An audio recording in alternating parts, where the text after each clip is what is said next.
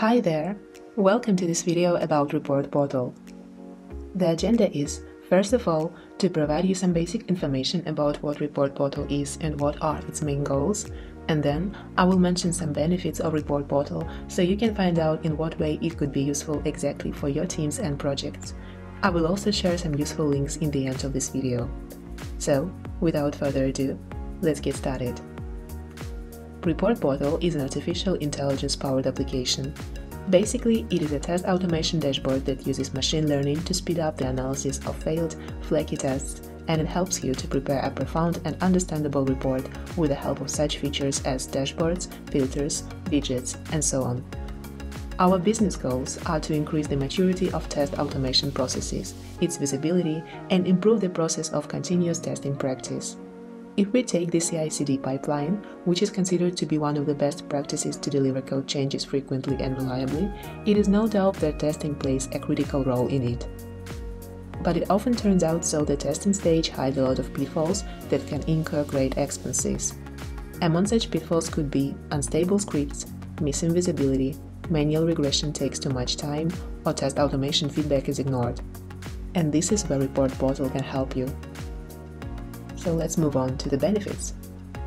The first benefit I would like to mention is that ReportPortal helps you to receive analytics in real time. If you have a lot of tests or your tests are running 24 hours every day, you will really appreciate this function. Tests are reflected in ReportPortal in real time, so you can start your investigations of the failure reasons immediately after a test is completed. You don't have to wait until the whole suite of tests is finished. Aggregation of all information about the auto tests on your project in one place. With ReportPortal, you have an access to executions of all auto test results and find info about any test item easily, as all test history, logs, attachments, and so on are stored in one place, so it helps you to achieve full automation visibility and find a failure cause in previous runs easily.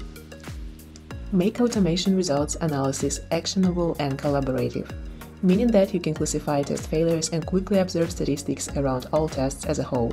You can define a failure reasons of a test and set a defect type for it, product bug, automation bug, system issue, or custom type, so you can visualize a structure of the failures. And the next benefit is a great addition to the previous one. Establish fast traceability with defect management.